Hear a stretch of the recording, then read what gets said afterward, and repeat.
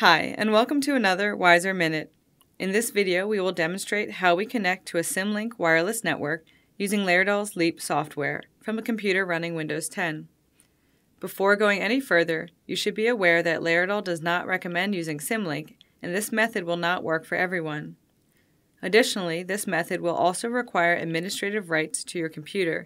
If you don't have admin rights, contact your IT staff for help with this. For this demonstration, we will be using a SimPad link box connected to SimJunior, but this method has worked for us in connecting to SimBaby, SimEssential, and 3G.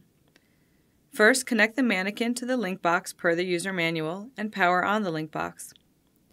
At this point, make sure all the scenarios you want to use in this session are on the computer you are using, as once you connect to the SimLink network, you will not have access to the internet or your company network. Once you have verified your scenarios and can see two solid green lights on the link box, open LEAP on your computer. Once the Laerdal simulation home screen is open, click on the Network Selector application tile. A new screen will open, showing the wireless networks available to you. It may take a few moments for the SimLink network to appear. Once you see it, click on it.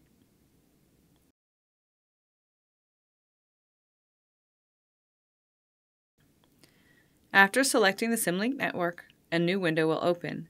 This is basically a warning that your Windows 10 computer may not connect to this network. If this is the first time using this computer to connect to a SimLink network, you may see this screen.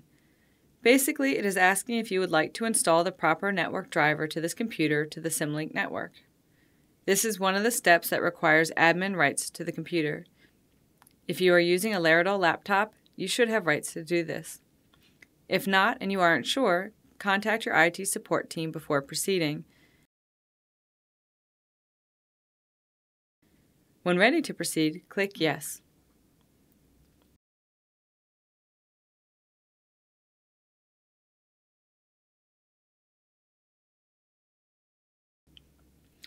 After the drivers are loaded, this pop-up window will appear. Click on the Connect button at the bottom of the window. This step also requires admin rights to your computer. You will see a black pop-up window appear for a few seconds and then disappear. At this point, you will see that you are connected to the SimLink network and can proceed with your session.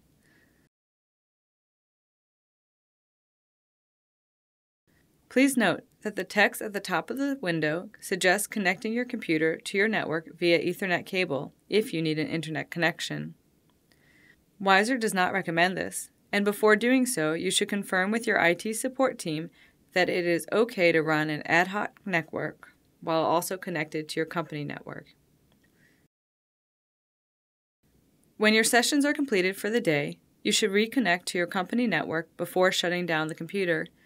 To do so, open the Network Selector application once again. This time, click on your company network. Click on the button at the bottom of the screen. This step also requires admin rights. Another black pop-up window will appear, likely for a longer time. Once it is gone, confirm connection to your company network. Thank you for taking the time to watch this video. We hope it makes your life a little easier. Happy simulating! If you're interested in learning more, please subscribe to our YouTube channel.